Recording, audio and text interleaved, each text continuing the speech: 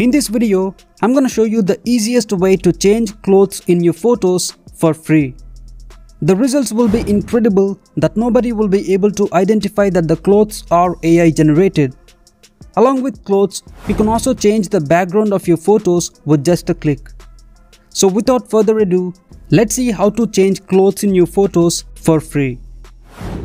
Alright, the first thing to do is launch any browser on your phone or computer and navigate to this website called Adobe Firefly. The link is given below in the description, so simply tap on it. The website offers a handful of photo editing and photo generation tools, including a clothes changer. The tool that allows us to change clothes in photos is this one that says Generative Fill. Simply tap on the Create with Firefly button under it. Now it needs you to sign up. You can sign up with either your Google account or Facebook account.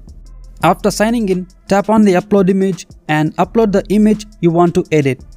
The editing interface, as you can see, is clutter-free with only a few options. The background option lets you change the background of any photo with a single click. You simply click on it to erase the background in a second and describe the background you want to replace with, and then click Generate. The AI will generate multiple backgrounds with the same description for you, so you can choose the best one. If you want more backgrounds with the same description, you can click on More.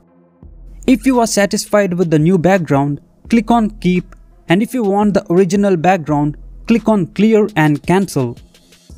Now to change clothes in photos, tap on the settings option with the brush icon and adjust the settings to your preference.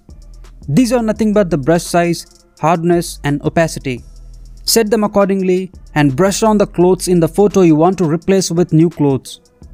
The quality of the generated clothes depends on the accuracy of the brushed area, so make sure you brush as crisply as possible.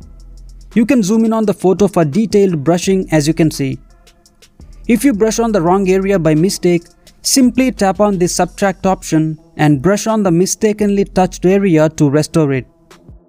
Once you are done erasing the clothes, type in your AI prompt according to the clothes you want to generate. For example, a blue coat or a denim shirt or a sweatshirt, etc., and then click Generate.